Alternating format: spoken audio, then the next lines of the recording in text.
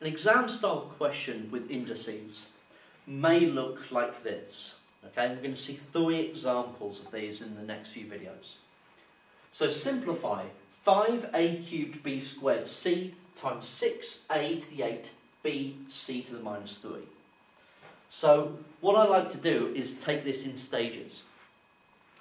Look at the numbers first. 5 times 6. Deal with those. 5 times 6 is 30. Then we have a to the 3 times a to the 8. So with the base number the same, we can just add the indices.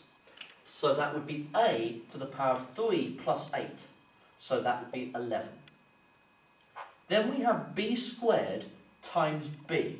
Now that singular b is just b to the 1. So in exactly the same way, that's b squared times b to the 1, so the indices get added together. 2 plus 1 is 3.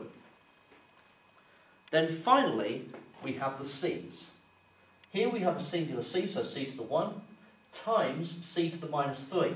So adding 1 and minus 3 together, we get minus 2.